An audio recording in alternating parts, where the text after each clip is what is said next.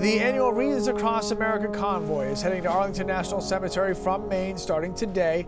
9 a.m. in Columbia is where it leaves.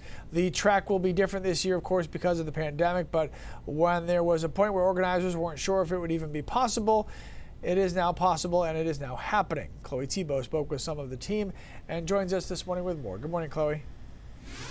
Hi, Lee. Good morning. Yeah, you know, the common thread in those conversations is that everyone involved with this convoy is glad it's able to happen in some capacity, even if there are changes. For example, Gold Star families will be asked to drive separately in rented vehicles instead of together on a bus, and people watching will be asked to social distance or do so online. No matter the format, though, the goal is to inspire a sense of patriotism in a year that's been tough for Americans.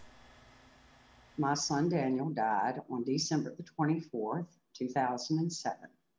That's the good-looking little guy right there. Cindy Tatum is one of a number of American mothers who knows firsthand what it's like to lose a loved one to service. She's the national president of the American Gold Star Mothers, and this week she's taking on a new title. It's all going to be a wonderful, wonderful journey. Tatum is the 2020 Escort Grand Marshal for Wreaths Across America as the convoy makes its way from Maine to Arlington National Cemetery. She says it means a lot. The organization leaders asked her to do it. There's just something about the fact that Daniel passed away at Christmas time, and the fact that they honor and memorialize, really, our fallen heroes at that time of year. Helping families like Tatum's is really why Wreaths Across America Executive Director Karen Worcester does what she does. Wreaths Across America puts a light on those, not only those that serve, but those strong families. So I just love that we're connecting the dots all over the country. Finding ways to do so, even during a pandemic that's kept families apart. And we're all getting a taste of what military families live with all the time. Reason to help them honor their loved ones when they can't get there themselves. I want to make sure that we cover Arlington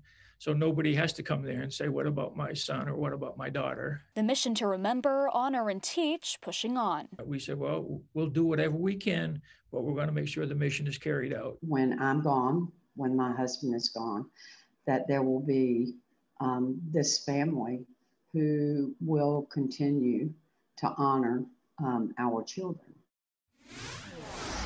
About 200,000 Maine-made wreaths will be placed on graves at Arlington National Cemetery this weekend, and thousands more will be placed by volunteers at more than 2,500 cemeteries nationwide. You can find a complete itinerary with scheduled stops and virtual events on our website and mobile app. Live in studio this morning, Chloe Thibault, News Center, Maine.